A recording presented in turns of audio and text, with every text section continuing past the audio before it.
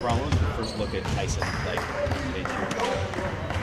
how much were you able to do to actually get a sense of what he might be able to provide? I mean, it's just a shoot-around, but just having another veteran, another leader, it helps for our young guys. That's for sure. And then, it gives us we're pretty good in the front court now. With JaVale, Tyson, Big Zoo.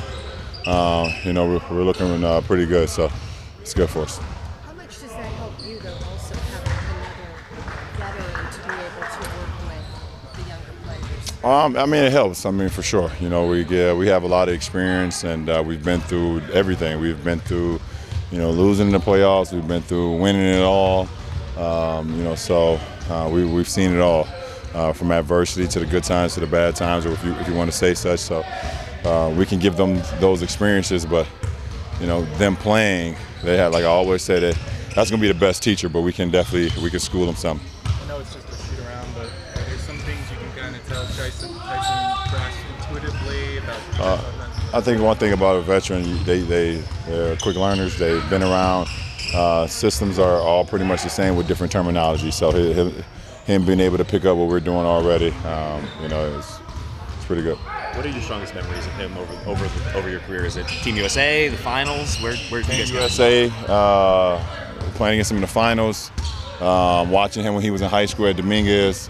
So I go all the way back there. So I've been watching TC for quite a while.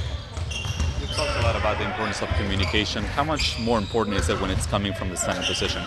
I think that's huge. When it's coming from the center position, but just the back line, because the front line, as far as the point guards, they're on the ball, so they can't see what's going on behind them. So, if the center is communicating, if the guards and the forwards behind them is communicating, it helps out a lot. There's a report out that the All-Star Draft is going to be televised this year.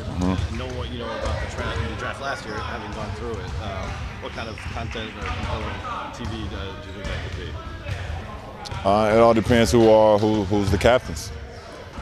I think obviously you have certain personalities that can add to it, but it all depends how much the captains are going to get into it as far as their draft board. So we'll see.